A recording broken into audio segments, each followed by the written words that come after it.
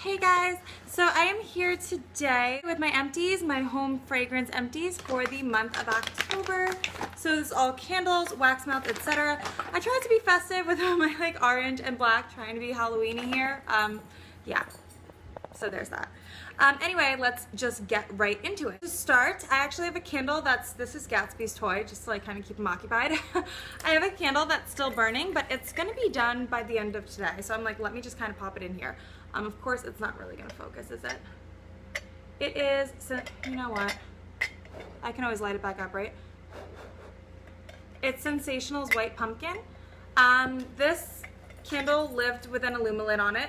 It is a soy candle, so there's no soot. It was perfectly clean, burnt perfectly. Well, even with an Illumilid, I had to foil it. I had to foil it one time, and then I just left the. You know, I love you too. And then I just left the Illumilid on it, and it was totally fine after that first foil. But if I didn't have the Illumilid on it, it would have tunneled like a bitch. So it was a little annoying that I had to live in an Illumilid, but whatever. Scent throw was okay. It was a really pretty scent. It was definitely better in a smaller room because it wasn't super strong, but I liked it in my living room. So I kind of just used it as a blending candle, like to blend with other candles and other scents. I never really burnt it on its own. And the nice thing about this was it was a very unique scent, like a spicy type of pumpkin, but a different spice, not like the spice that we're used to when you hear pumpkin spice. So it went really nicely with both bakery candles, with spicy candles. It really went well with everything. So I wouldn't purchase it again. It still had a lot of wax residue, and it wasn't like that fascinating of a scent or that interesting that I would need it again. But I mean, it was fine for what it did. It lasted a month. It didn't really soot, so I'll take it. Next, I have Bath & Body Works Pumpkin Cupcake. I already froze this and like de-chunked the wax because I love pumpkin cupcake, and I'm for sure gonna put this in like a tart melter because it's a great scent. This was interesting. It was really strong, the first two burns, and then in the middle here, I couldn't smell a thing, even in my teeny tiny bathroom.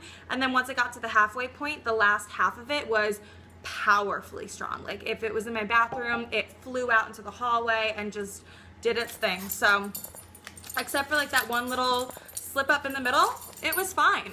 And I haven't really had much luck with their mason jars this year, so this was definitely a good one.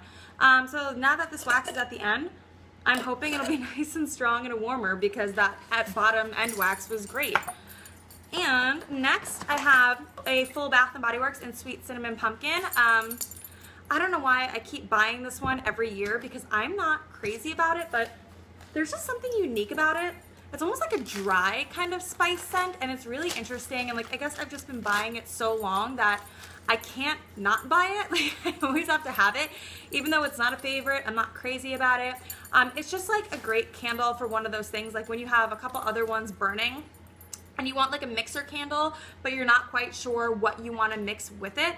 This kind of just goes with everything. It's not like an offensive smell. It's a nice background scent. It's guest friendly. So it was just kind of always there, always burning, always in the background. Great for when I was like, I don't know what the hell I want to burn. So that is Sweet Cinnamon Pumpkin. Oh, I got a toy. Good boy. Next is a hot mess. Yankee Candle Cider Web. I pretty much burnt this every night until it died because I was sick of it and I wanted nothing to do with it anymore. I will link my vlog below where I did candle surgery on this, and all that really helped with was the burn. It did not really soot, maybe like very slightly, but really not at all. It burnt very clean, very even, as long as it had an Illumilid or a shade on it. If it did not have a shade or an Illumilid, it went right back to tunneling even after I did all that surgery to fix the tunneling. After all of that work and everything I did for this candle to make it, you know, somewhat functioning, it had zero scent throw, and I mean zero, until it got to the very, very end. And I don't know if you can see, like, see the oil on the side there? It's like super oily at the very bottom, and the last two burns I had of this one, I had it in my bathroom, and I could smell it faintly, like maybe a 3.5 on throw, which is not impressive, but I mean, whatever. It was pretty shitty. I just had it, anytime I had any other apple going, it was just there for ambiance, and that was that. Or like if I had other apple scents, I was like, maybe that'll kind of conjure it up and get it going. Of course, it never really did, but didn't stop me from trying. So that's Cider Web. Sorry, I seen drink. Next, I have this little root candle, and that's just because I've heard a lot of people on Facebook raving about the root candles, and then one of my best friends, who is just as much a candle freak as me and all of us, she picked up the 3-pack of root candles from TJ Maxx, and she's like, oh my god, these are great, like you need to try them. So I went to my TJ Maxx, and they didn't have the 3-pack, they had one like standalone, and it was $2, so I was like, whatever, I'll try it. And this is in pumpkin cookie, and this itty bitty little thing, I don't know how many ounces it is, but it's small. But this tiny little thing was so strong. I had it in first in my hallway, and it held its own in my hallway, even with the other candles it was with. And then I had it in my bathroom, and it was a perfect bathroom scent because even though it's pumpkin cookie, it's more spice than bakery. It only has like the faintest hint of bakery, so it was really nice in a bathroom. And it's just like a really nice, like creamy pumpkin spice type of scent. So I really enjoyed this. It sooted very little. That's actually a lot for a soy candle, but that's my fault because the soot did not happen until the very bottom of this candle, and that's just because on the last burn I did not trim the wick and it was like pretty long and had a huge mushroom top, and I just like lit it for the final burn, and it sooted like crazy on that last burn. So that was entirely my fault. Other than that, it was perfectly clean. It had an even, flawless burn the whole time through. And the scent is so nice that I actually am going to freeze this guy and pop the rest of the wax out and put it on one of my burners because I just really enjoyed it. So it's a root candle. And one more mason jar, and I'll get into my melts. And it is in caramel pumpkin swirl. A little different than pumpkin cupcake. This was virtually unscented, the first half of the candle, but the second half of the candle, it was, you would have thought it was a 3-wick burning. That's how strong it got. So I guess all the scent was concentrated in the bottom of this. I don't exactly know what happened, but that was kind of frustrating. I'm just there for ambiance the first half, and then the second half I was like, whoa, like I could have this in my hallway or even my living room on its own, and all I smelled was pumpkin caramel swirl, which was a great scent the second half when I could smell it. So now let's get into wax melts, and let's start with this Scentasionals Pretty in Pink. This is a really nice, sweet, pink, perfumey scent. It's not florally, maybe a little fruity. It smells like a 9th grader's perfume. If you just started high school and this was like the first perfume you got at like Claire's or like Abercrombie and Fitch, I don't know, but like it smells like a 9th grader's perfume. Like, you know, when you see like a teenage or like a preteen girl, like a tween girl, like running around the mall, and you can like smell that overpowering, like you could tell it's like a little girl perfume. That's what this smelled like. So, that was that. These are the rest of them. So I finished a Kringle candle apple cider donut.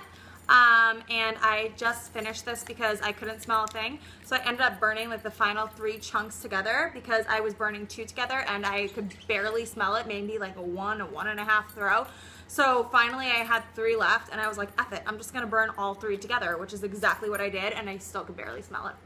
Like barely. So that was a dud.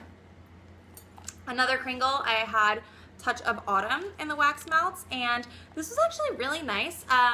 It should have just said in the description clove, like 100% clove, pure clove, nothing but clove. This is a clove scent, but it didn't. It had a bunch of other crap in the description, but it is pure straight up clove. But it was really nice because it wasn't an overwhelming or overpowering clove.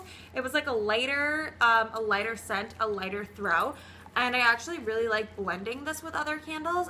This blended really nicely with Goose Creek's Cozy Home. And I forgot what else I blended with, but I mixed this with like a couple different candles that were going, and it was like a really nice boost. And like, oh, I think I even did it with like buttercream icing. And so that clovey spice was really nice with a lot of other candles. So I can't complain about that one. I wouldn't purchase it again though because I'm not crazy about clove, and I had to mix it to enjoy it. I wouldn't want to burn that alone because I can't do straight up clove. Next is another Kringle, and it's Espresso Crema in the Daylight. And I emptied this out. When it got to the very bottom and wouldn't burn anymore, I just cut it up and melted it on my warmer. and the scent throw was virtually the same when it melted on the warmer and when it was just going on its own as like a regular lit daylight. I wasn't crazy about the scent. It smells like bitter coffee. Like it smells like the bottom of an espresso pot, like an espresso that's been sitting out all day and you came in at like 5 o'clock at night and like had the like remainder, like the crusty espresso at the bottom of the pot. That's what this smells like. I'm just not crazy about it. Like there's nothing sweet or creamy to it. It's just like strong ass bitter day old espresso. So I can do without that. And I think I'm also spoiled because I love Bath & Body Works Gourmet Espresso so much. That has more of like a creamy sweetness to it. And this was just, man, I wasn't crazy about it. But luckily it wasn't super, super strong, so it was fine. Lastly, for melts, I have Goose Creek's Cabin in the Woods. And I actually have all of them in here. That's how much I hate this scent. I just can't do it. There's something in here that smells like bug spray, not in a good way, like bitter, astringent-y, disgusting type of bug spray. That may just be me because I've heard rave reviews. So many other people love this.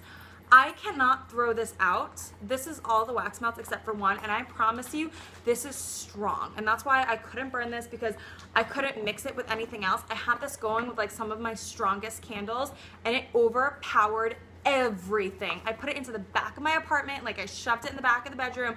I could smell it all the way into my front door. That's how strong it was. So again, this is Goose Creek's Cabin in the Woods.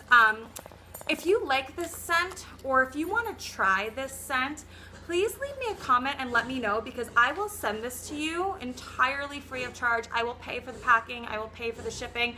I will pay for all of it. I can't do this. I can't handle this scent. It is not for me. I don't want to throw it out. That just seems super, super wasteful. So, if this is a scent that you like or you want to try, please leave me a comment down below or send me a private message on YouTube. I will happily send this to you. Just let me know, please. Take it off my hands. Yeah, so let's move on to Wallflowers. This was Bath & Body Works Dolce, which is a really old scent, which is probably why I couldn't smell a thing. This was in my kitchen and it was unscented. Next is Bath & Body Works Pumpkin Pecan Waffles. I actually left the tag on this one and this was not that strong. I couldn't really smell it. Yeah. I have another one going that's super strong. That was probably just a dud. I've never had a dud in a Wallflower, but that was a dud. I mean, from day one, like I plugged it in and even Dan was like, why do we have this here? I can't smell a thing. I'm like, I know. I thought this was supposed to be strong, so that sucked. And finally, I have another Palm Leaves. This one's great. Palm Leaves is actually the best Wallflower I've ever had. By far the strongest. And this is in my bathroom. It's like a constant bathroom scent. So that's that for my Wallflowers. That's that for all my home fragrance empties. So thank you guys for watching. I hope you enjoyed this video.